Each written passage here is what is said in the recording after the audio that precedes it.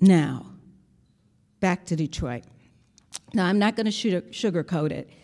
These are perhaps some of the most challenging times we've experienced in the past 40 years.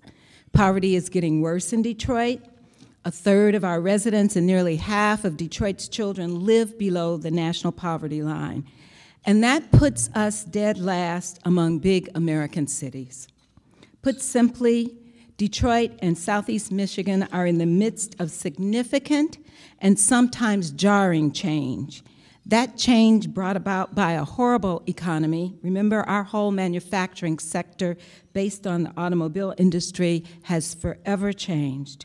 And frankly, some leaders in metropolitan Detroit who were more interested in themselves than the people they served or the school systems and the companies they ran.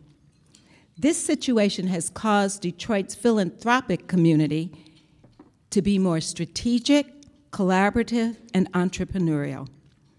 Now is not the time for us to be a traditional funder. We have had to step into a role that has been unforeseen. We also have to be prepared to capitalize on new opportunities.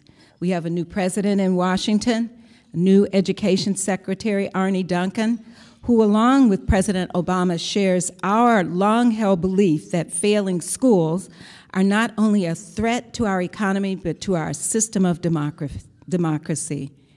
And we can't do business as usual in the education sector. Failing schools is an adult issue, and we have to start behaving like adults and fixing our schools so that children don't suffer the consequences of the status quo. This new administration has the potential to be a great partner, and philanthropic leadership is critical in that relationship. In Detroit, we also have a new mayor, the third one this year, Dave Bing, and a new no-nonsense leader of Detroit Public Schools, Robert Bobb. And they are putting the interest of children above all else. We are also hoping for new, reform-minded members of our city council who will take office in a few short months. But there are also encouraging signs that ordinary citizens are coming together, finding out there is power in their collective voice, and are demanding changes in our schools and in our local government. The Skillman Foundation, like many of you, has had to make adjustments to meet the challenges in our economic environment and the growing needs of children. So we've trimmed our operating budgets, our grants budgets, and we are focusing on things that have the best chance to bring about positive results for kids.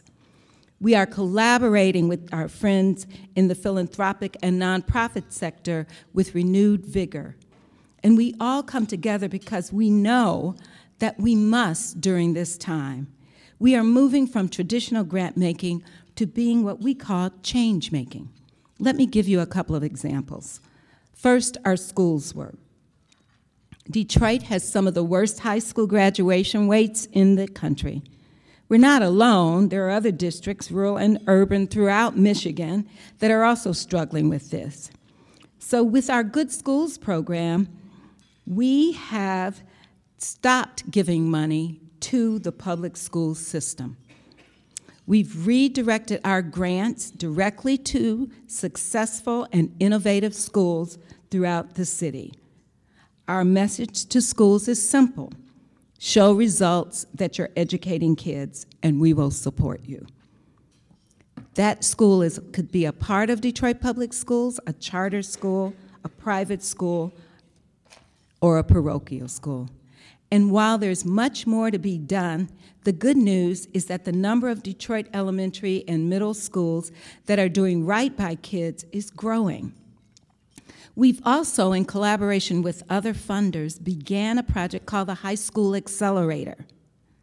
The goal of that project is to attract dollars to fund innovative new high schools throughout metropolitan Detroit that are based on what we know works for kids: small, rigor, friendship, less anonymity, and counsel, and preparing kids for the 21st century skills. We believe the accelerator has tremendous potential to improve the education landscape throughout our region, and it will cause those failing high schools to either change or close. Collaboration is an essential element of our change-maker role. So we're using our institutional clout and reputation built up over the last 49 years to attract new resources and build new thinking in Detroit. Our mission is to build a vibrant and sustainable movement on behalf of Detroit's children. In our Good Neighborhoods work, which is a 10-year, $100 million commitment to 6 neighborhoods where lots of children live and where poverty is a major issue, we are working with natural leaders, people who have been on the ground doing this work for a long time. We are hoping that through our partnership with them that we can transform these communities. Our program staff is embedded in these communities, and we've also brought in leaders from the National Community Development Institute, many of you know them and know their work nationally, to help us organize on the ground and give residents a true voice. Working in this way is new, responsive, and nimble. We're moving so quickly, it's hard for me to keep up sometime with my staff. One of the GCYF board members is our Vice President of Programs, Tanya Allen. Fasaha was asking me where was she. I had to stop and pause for a minute, but she's in D.C. today at the White House, meeting with Living Cities and trying to advocate for the children of Detroit. We've also brought on a couple of really smart public policy fellows from the University of Michigan Ford School of Public Policy. We have a really powerful and interactive website, and we've plunged into the social media world earlier this summer. We have a YouTube page, a Facebook fan page, and we tweet. I don't tweet yet, but a lot of our staff tweet. Bill does too. But we do all of this because I'm determined that we will do whatever it takes to build a movement for Detroit children. If you want to be a part of that movement, I encourage you to go to skillman.org.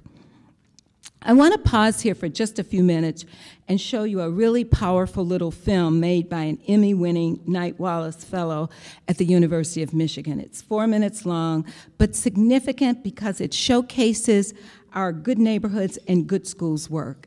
And I thought it appropriate to do so today, given Fred Rogers' mastery of the medium. So can we roll that now?